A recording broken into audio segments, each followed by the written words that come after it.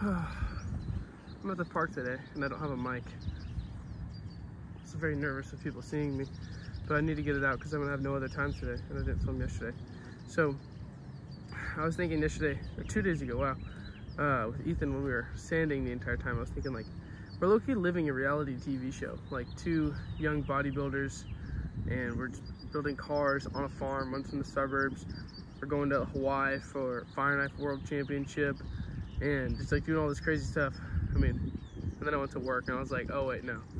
Like I saw a TV show basically doing what we're doing, and I'm like, oh no, they actually have like, they're doing the cool stuff. We're at the beginning stages, so not yet. But I thought that was fun. And time relative to push or to rushing self, learn from the trees, just be. Oh man, this is a while ago. I forgot all this stuff. But basically I watched this video about learning from the trees, and it's basically just about being patient and just grow. Trees don't try to force themselves to be a different type of tree. They just are what they are, and they just live it. And like, they move with the wind, but they're strong in their roots. And there's so many pieces of wisdom you can learn from trees, and I thought that was cool. And the reason I want to make money in a fun way is because I dream to have money to be able to do the fun shit, which is me acting, comedy, filming and cinema, music, bodybuilding, etc.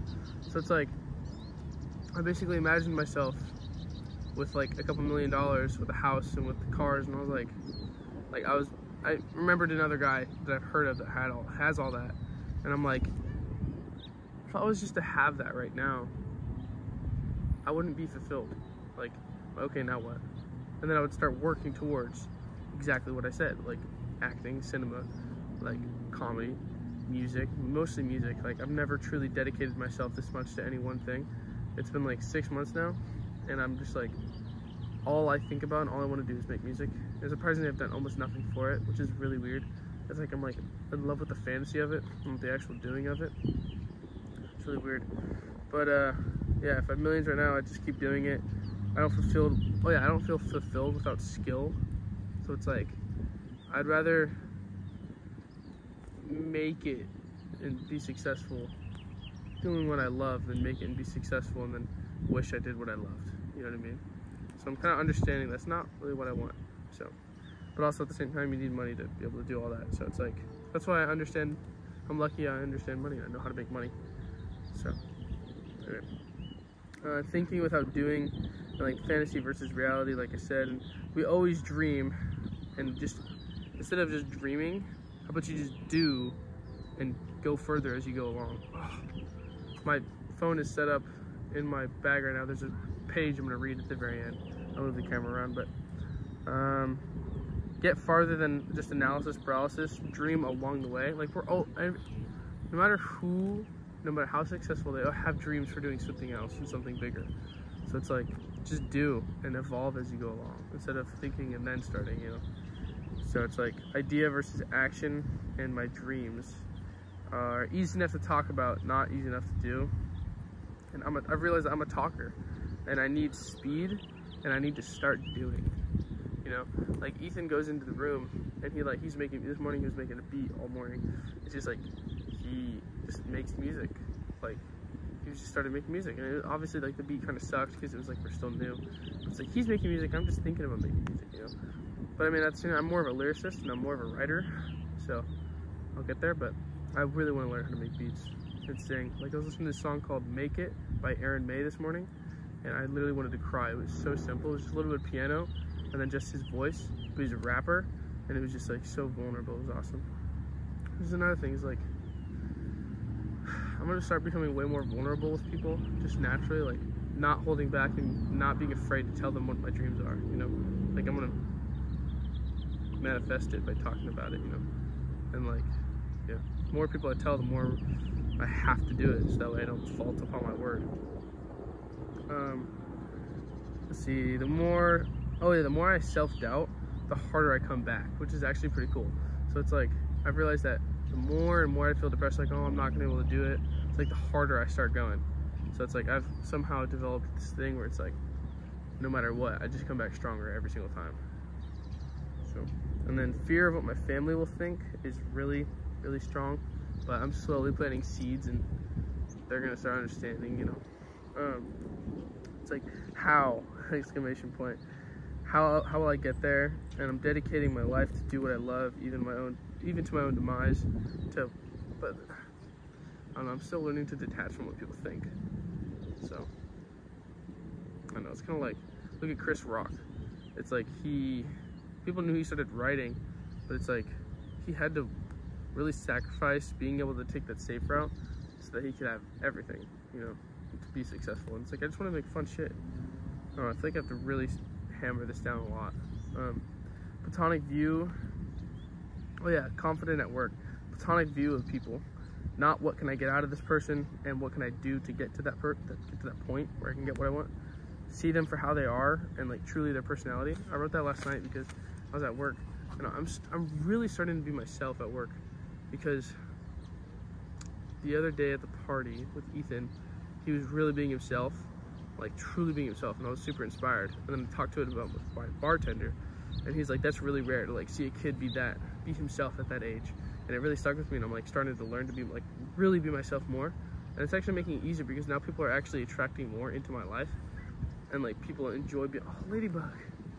People enjoy being around me more, because it's like I'm not what I was doing before when I wasn't being myself. Oh, where'd he go? Is not saying those things, like holding back my thought. No, holding back my thoughts. There's a hawk nest right there. But holding back my thoughts and like thinking about something to say and then just not saying it, you know?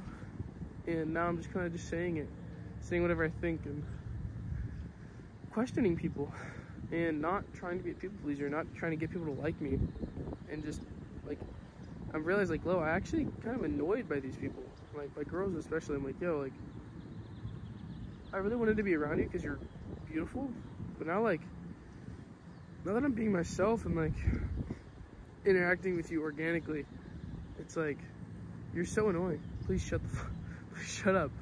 And I'm like, it's really cool because like now it's like I actually feel like it's enabled me a better filter to be able to pick and choose the people that'll really help me in my life, and not have people that'll waste my time and do nothing but be negative and bring drama. And sure, that sounds brutal, but you know, we need to be brutal. We don't have time in this life to have pity friendship, you know? I feel like that's actually really important. What else? But yeah, so I've really been being myself a lot lately. The bee. I've also been thinking, I like never see bugs anymore. Bugs are like nowhere. Like I saw a bee on another ladybug with no dots. Huh. I've actually been seeing a lot of ladybugs lately, like at Ethan's house in the farm, but I saw a bee earlier, and it was the first time I'd seen one in so long that I at least stopped walking and just like squatted on the grass and watched it on this flower just doing its thing. I was like, sometimes we just need to stop and smell the roses, like my mom says. So, life is just so beautiful, and it's like, I'm very self-aware that this is just the beginning. I haven't even moved on to my dad's house yet, so I feel like that'll be really freeing once I really move out of the state onto my own, meet new people, make new friends, create new opportunities. I feel like it'll really be freeing, and I feel like I always have a problem of waiting for a new environment to really change things up, but that's just what works best for me. Maybe I'll figure it out later, but it works.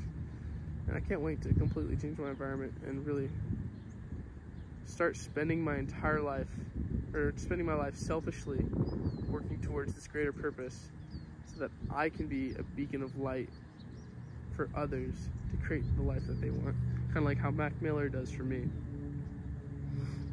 And I really hope it's filming still. I'm getting so stressed out. Another ladybug means good luck. Another one! Dude, another one! It's all scared. Oh, how did he get out of there? Come here. Dude, ladybugs are so beautiful.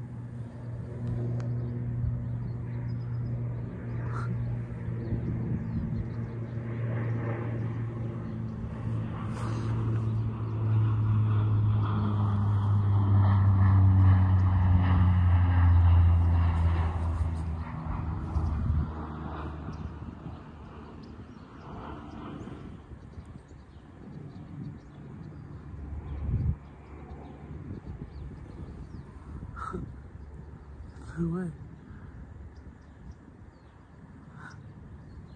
Beautiful.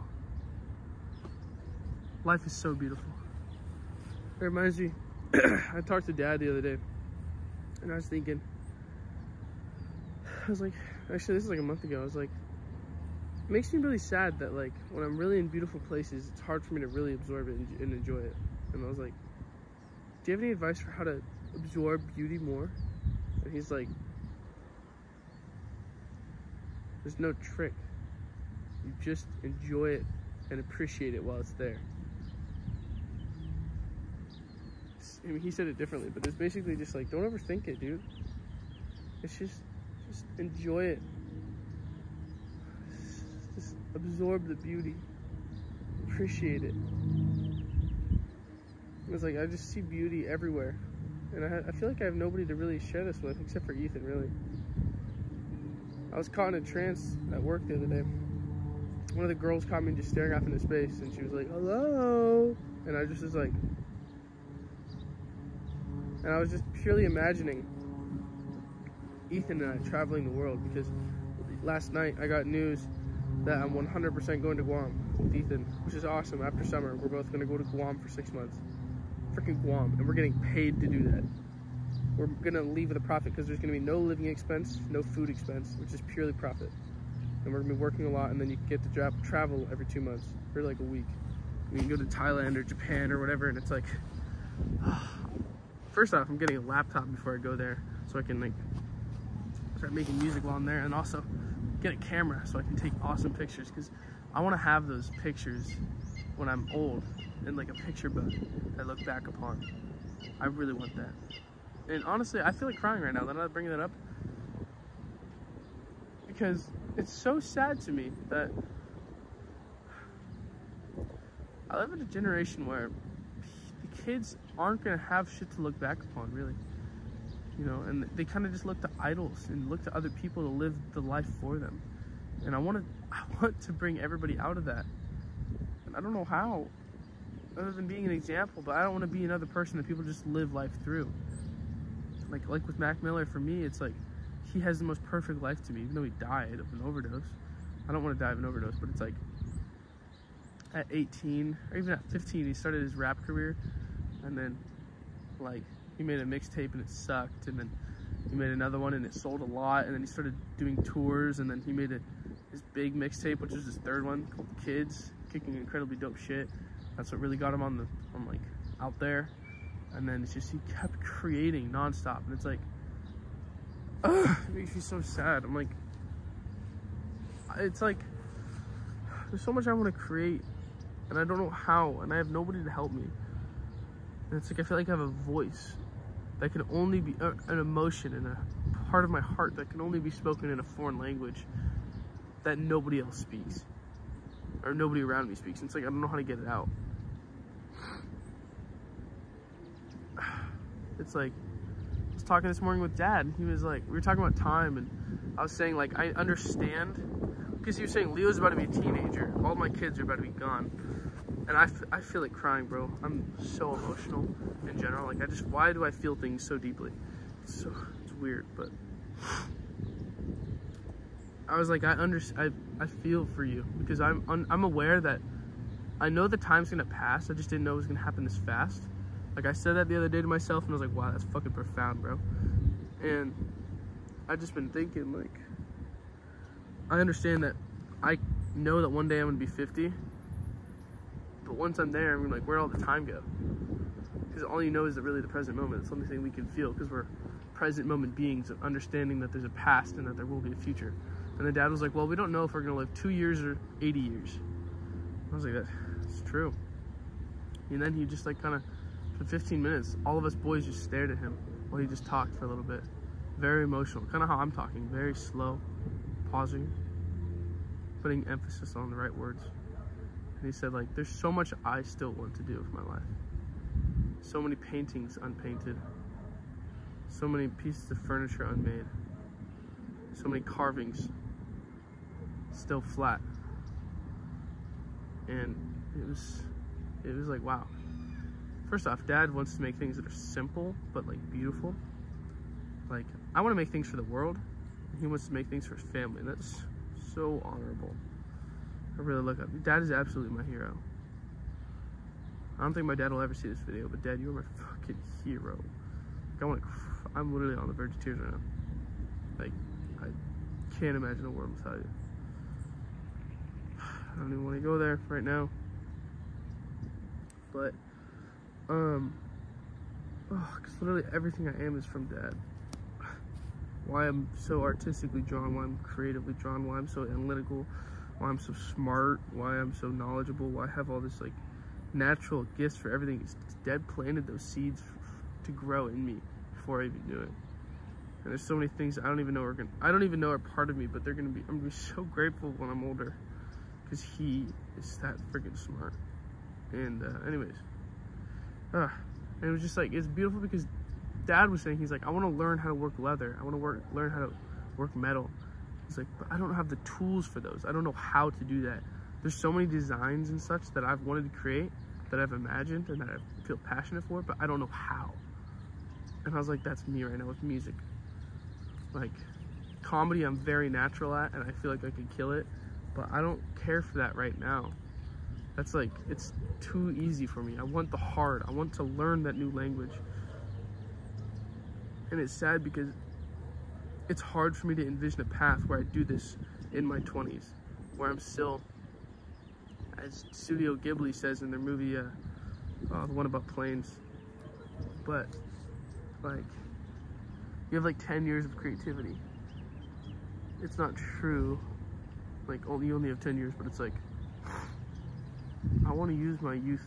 Like, I feel so many emotions right now. Like, I know I could really connect with a young audience in a way that they would connect with his music. Dude, there's 3 ladybugs right there. But like, there's so much I want to do and so much I want to say and create. Just beauty. And I don't know where to start. I just need help. I need guidance. I need a mentor. It's like I haven't earned that because I have nothing natural for music that I know of. It's like piano lessons when I was a little kid. My mom took me out of it, and I feel so sad. I'm like, why is everything I've ever been anti like music? Like, nothing's ever worked out with music, and I've never started it, and I've always been like, I can't. But now I understand that I can't yet.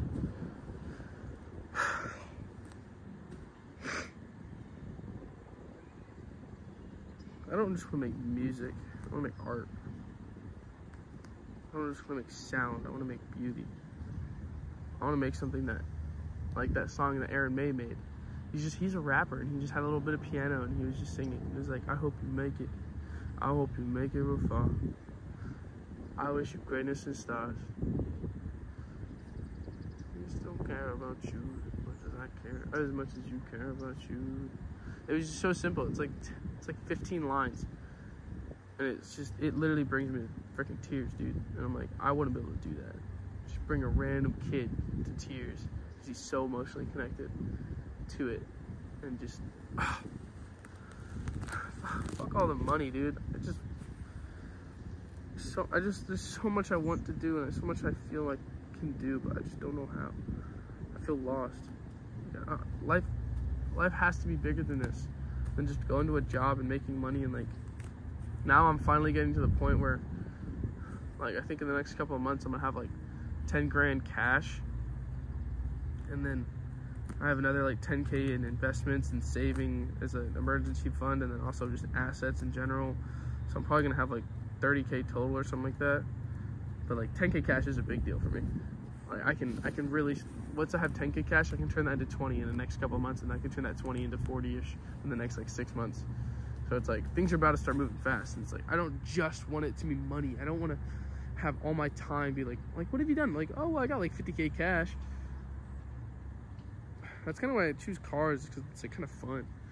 You know, it's like, I had this car, and I had this car, and I can take people on it, and I can create fun memories with other people through my creations. And creations might just be creating money, but it's like the vessel is what matters to me. And I just want to be surrounded by artistic minds that make me better and that I make better. It's kind of like, I see the value within myself and I know where I can go, but at the same time, I'm very aware that I'm nothing yet. And I don't know. This ground is really soft. I just replanted this grass. So, anyway, very emotional today. I gotta go to work now.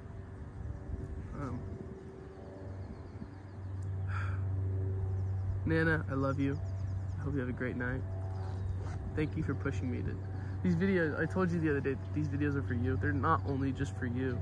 They're kind of an update for you, so you understand me more and you know your grandson more, because you've always been so separated from the family. You've always been lived far away. And like, also, they're historical documentation for myself and for anyone else, for when I do make it, so that people can look back and see, like, how did he do it? Because, like, for me, I read all these Wikipedia articles about all these artists, and there's barely any information out there. Like, how the hell did they learn how to make music? Like, like, what is there? And it's like, there's just some things you can't find. So it's like, I want to document everything possible, so that, like, the way I'm emotionally connected and feel so touched by Mac Miller, like, I hope someday I can be that strong of a beacon for somebody else, even just one person, man, one person. So, all right, I'm done.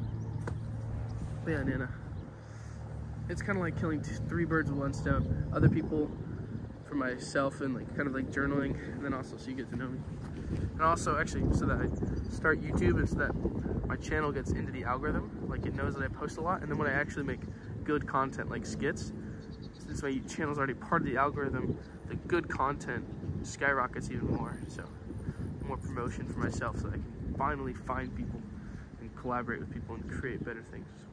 Okay, one last thing. I forgot to read from this book, The Way Forward. Okay.